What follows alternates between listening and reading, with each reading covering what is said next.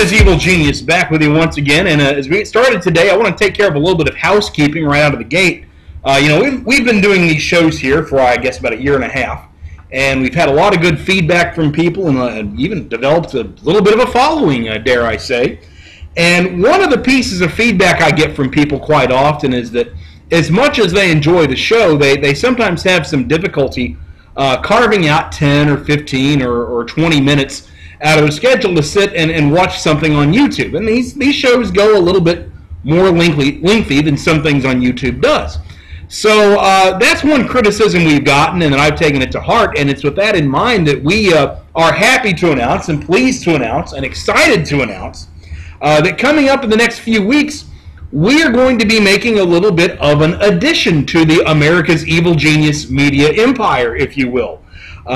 In addition to this weekly YouTube show that you have seen and know and love by this point, we will begin producing a weekly podcast. A podcast in MP3 format that you can take with you wherever you go. You can take it with you on the bus going to work, or when you're working out, or you're jogging, or whatever. You can take my analysis and, dare I say, a little bit of my wisdom with you to benefit from wherever you go. And I know everybody's on the go these days, and you just don't seem to have enough time in the day. So you can take old Travis with you, old America's Evil Genius with you on your MP3 player, your iPod, and so forth. We're putting together right now all the details of this, so we don't have a lot of details in terms of where this will be housed or where you can download it from and so forth. But stay in touch right here. Keep coming back every week, and we will give you those details as they come about. We're looking to have this up and running by late summer or early fall, so that gives you something to look forward to. Incidentally, it will give us a chance to get a little bit more in depth than we've gotten on this show. Instead of doing one topic a week, maybe we can do 2 or 3 and go 30, 45 minutes, and people can kind of come and go as they please with it and partake of it as their schedule allows. A little bit more flexible and a little bit more easy to digest than it is on YouTube. We'll still be doing this show, though, so this will not go away. Anyhow, on to this week's topic. By now, I'm assuming that most of you, if not all of you, have had a enjoyable, a fun, and a reflective 4th of July holiday. I hope you had the opportunity to eat some barbecue and shoot off some fireworks and maybe even drink a little beer if you were in the mood. And we all had the opportunity to enjoy and reflect on how fortunate we are to live in the greatest nation in the world, and how fortunate it is that we can be born in a place like this where you have so many opportunities and you can make literally whatever you wish to make of your life. And as I thought about that over the 4th of July holiday, I kind of thought back to something that got a little bit of buzz in pop culture about 2 or 3 weeks back. And it was something that I didn't really notice much at the time, but having had the opportunity to reflect on it and think about it over the very meaningful 4th of July holiday, I decided it was something that does say something important about our culture and something that maybe we need to address. And here's what that something is. You may be aware, most of you probably are aware by now, that HBO has come out with another anti-conservative television show, this one called The Newsroom. And it's a Sorkin show, the guy that did The West Wing, so he's at it again. And this time he's doing a show about the news media and the news media industry, journalism industry. And about 2 or 3 weeks ago, they showed the very first episode of this, and it was highlighted by, or kicked off by, a rant, if you will, or a speech, if you will, by one of the main characters, portrayed by a guy named Jeff Daniels.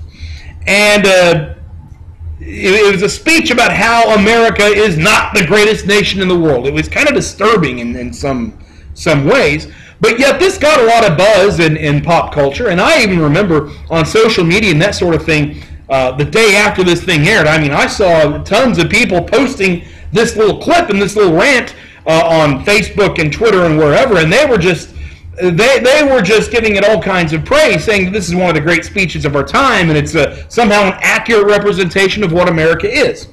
Now, I don't want to play for you the entire rant. You probably have seen it by now. If you are one of the few who have not, it's easy enough to find. But I did want to take out a couple of small pieces of Jeff Daniels' rant in the TV show The Newsroom, courtesy of HBO.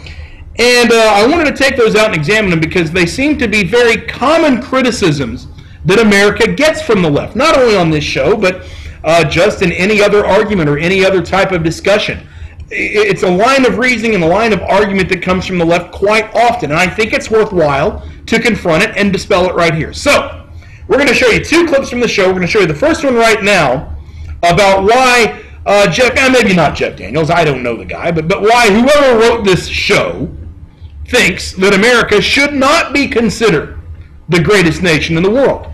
Hit it. You, sorority girl. Just in case you accidentally wander into a voting booth one day, there's some things you should know. And one of them is, there is absolutely no evidence to support the statement that we're the greatest country in the world. We're 7th in literacy, 27th in math, 22nd in science, 49th in life expectancy, 178th in infant mortality, 3rd in median household income, number 4 in labor force, and number 4 in Now, the reasoning that you see in that clip, the reasoning that you see in that little bit of the rant, bit of the speech there, is one of the usual liberal Jedi mind tricks, if you will.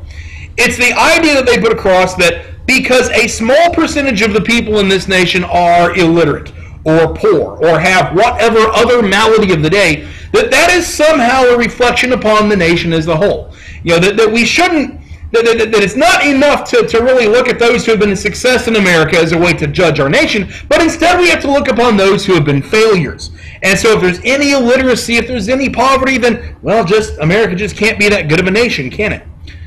But when you really think about it, and I know on an emotional level that's easy to buy into. On an emotional level, when you hear that, oh, we're 7th in literacy, oh, that's so horrible, it's just so easy to buy into that. But think it through. Think about it logically. Have not a far larger number of people in our society attained literacy than that small group that is not? Haven't a far larger number of people in this nation risen out of poverty than those who are still in it? Is it not impossible to count the number of people in this country, whether born here, whether they came here from somewhere else, or whatever the situation, is it not impossible to count the number of people who have improved their situation over time for themselves and their families? I would say that it is. You know, when you look at some of those statistics that sound so damning when Jeff Daniels mentions them, that America is 7th in literacy, well, you know, there's 200 plus nations in this world. Being 7th is pretty darn good. You know, America has the 3rd highest median household income in the world. 200 countries, it's pretty darn good. You know, and then when you go into America's in the 20s and things like math and science and so forth, I think that might speak more to the idea that maybe academics and education are not necessarily as big of a factor in productivity as some would think. Maybe that's a different discussion to have for a different time.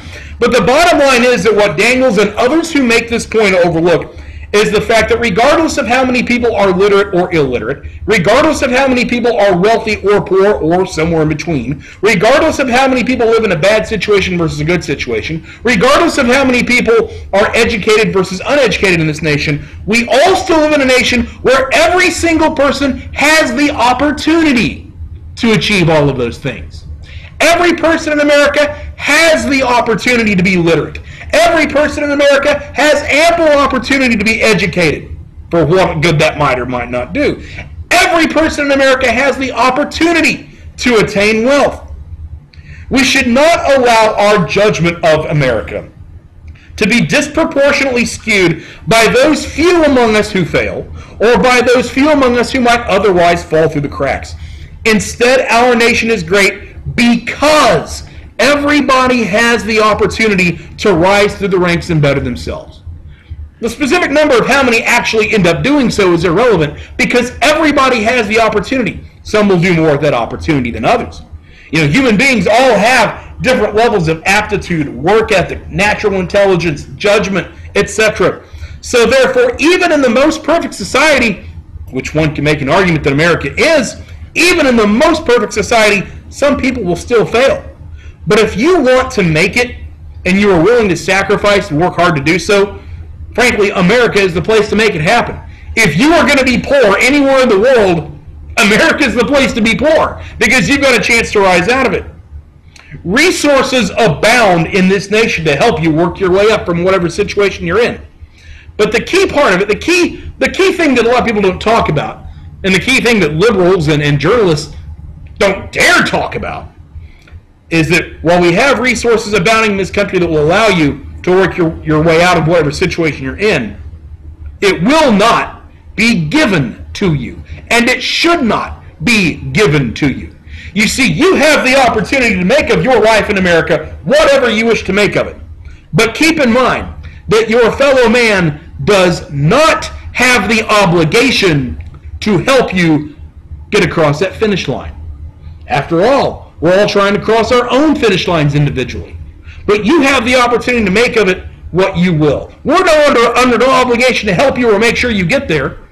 Frankly, that would be tyranny. But you have the opportunity to do it on your own. That is why America is the greatest nation in the world. And then later on, there's another part of the little rant on this Newsroom show where the Jeff Daniels character bemoans how Americans are somehow uninformed. Hit it. We were able to be all these things and do all these things because we were informed by great men who were revered. You know, I hear a criticism very similar to what Jeff Daniels stated there. I hear a criticism like that kind of frequently, to be honest about it, and it always puzzles me whenever I hear someone say that Americans are uninformed or less informed than we used to be, or not nearly as informed as we should be. I always scratch my head when I hear that, because I look around and I look at America as it stands today, and I think, what society are these people living in where supposedly we're not informed? In 2012, every American has access to more information on a wider variety of topics and from a nearly infinite amount of sources and perspectives and biases and whatever else you want to name. We have access to more of that than any other point in human history. In fact, a cottage industry has practically been built around this idea. You go onto the internet, you can find information on almost anything you want to. You can find almost any kind of news source that you want to find from whatever bias that you're comfortable with and on whatever topic you want to research about. That's something that, frankly, our parents and our grandparents and times before that never had. No longer today are we dependent on simply the TV news or a newspaper or two to get our information or to go find information and filter it out for us. We're no longer dependent on that. You can fully investigate, research, or even gather news at the click of a button. And you can fully tailor it to your own needs and interests. You're no longer dependent on a journalistic establishment to do that task for you. You no longer need them to do that. I would argue that today, those Americans who wish to be informed are more informed than they've ever been before. They have access to far more information than they've ever had. Now, some of it's good information, some of it's bad information, a lot of it's somewhere in between. But you have access to more raw information than anybody's ever had access to. Now, of course, there is a segment of the population that does remain uninformed. They choose to remain uninformed, but frankly, those people have always been around. Those people have always been here, no matter what the journalistic situation in the nation at a given time was. Be careful when you hear people make the faulty claim that Americans are uninformed, because ordinarily what they mean is that Americans are no longer dependent on a media establishment to filter news and information for them, and to determine what topics or stories are, using the air quotes, important or unimportant. Instead, individuals can now gather raw information from across the gamut. Again, some of the information is true, some of the information is probably not, a lot of it's somewhere in the middle, but nevertheless, we all can use our own individual reasoning, intelligence, and judgment as the necessary filters. We do not need trained journalists to do that for us. Each of us individually are fully capable of doing it on our own. We no longer need a journalistic establishment to filter for us and tell us what is important and what is not, and what we should be concerned about and what we should not be.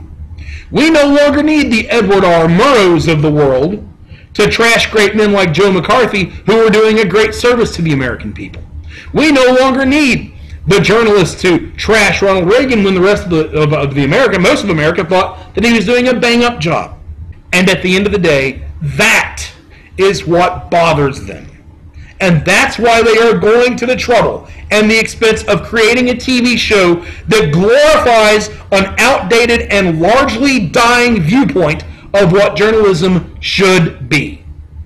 You know, there's a reason that newspapers are dying. It's not just the leftward bias that's in a lot of them. It's the fact that the entire concept of a newspaper is outdated. That we can get our information faster, quicker, and in much higher volume at the stroke of a key than we ever could by a newspaper that comes out once a day. The new media is here, and quite frankly, I think it's far more useful and far more beneficial than the established media ever could hope to be. That's it for this week. This is America's Evil Genius. We'll see you next week.